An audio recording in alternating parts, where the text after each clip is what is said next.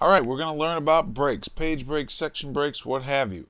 I have this document. It's a 6-page document. And right here at this section, I would like this to go ahead and start a new page. This is going to be my cover page. So what do I do to get this to move down to the top of the next page? I keep hitting my enter key, don't I? No, this is wrong. Don't do that. Let's zoom out a little here. And I'll show you why. Because if I go ahead now and say I want to put in a picture on that page, see that? It moved everything down. Using breaks properly is going to go ahead and leave that for us. And let me show you why that happened by showing my hidden characters. And you'll see all of my paragraph symbols. So when I go ahead and add that picture, it just moves them all down. So what we need to do instead is insert a break. Now I'm going to go here, put it in front of where I want that new page to start, and I can go to my insert menu and choose page break.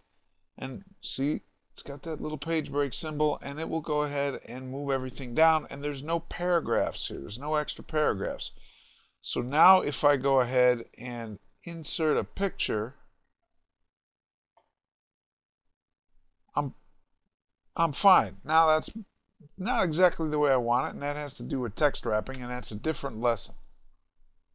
All right, so then let's go ahead and let's go down here and say that I want to put in a page break here as well.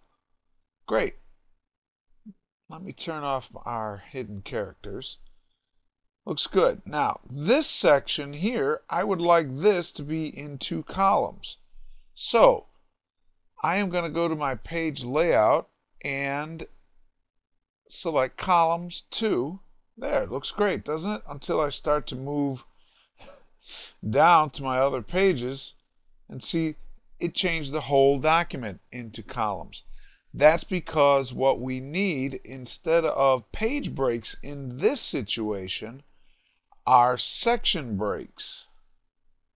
And to get those, we don't see those on our insert menu. We have to go to page layout, choose breaks here, and select this little drop down. And this is where our breaks are. We are going to go to a next page section break.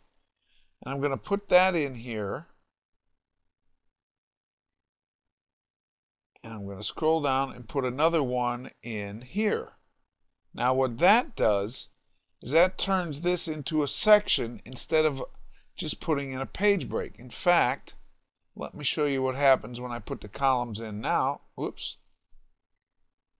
I had it in the wrong place here. Let me undo that. Here we go. Get our columns in there. See that? And that only affected that section instead of the whole document. Now, while I have my columns, what if I want to go ahead? I'd rather have this column start here. Not a problem. That's another break. I'm going to stick my insertion point in front there, go to breaks, and choose column break. And that will go ahead and break that column at the point that I want it to. All right, let's go ahead and let's move down a little bit further. We want to go ahead and put these 2 paragraphs into columns. So you say, okay, let's put in that break, make a section break. So we'll go to there, choose, and wow, that isn't exactly what I wanted. I wanted them to still be on here. That's because the type of break that we used was a next page section break. Remember, what we needed to do was put in a continuous section break. All right, and I know you're saying it doesn't look like I did anything. That's okay. I'm going to put the next one at the end of that section, just like that. And don't worry, push this down a little bit. When I go ahead here and choose columns, see, it pulled it back up. You'll see I have a section break continuous.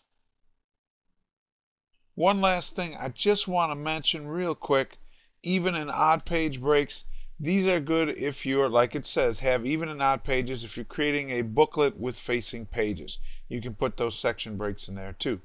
So we saw page breaks, column breaks, next page section breaks, and continuous section breaks. Thanks. I'll see you next time.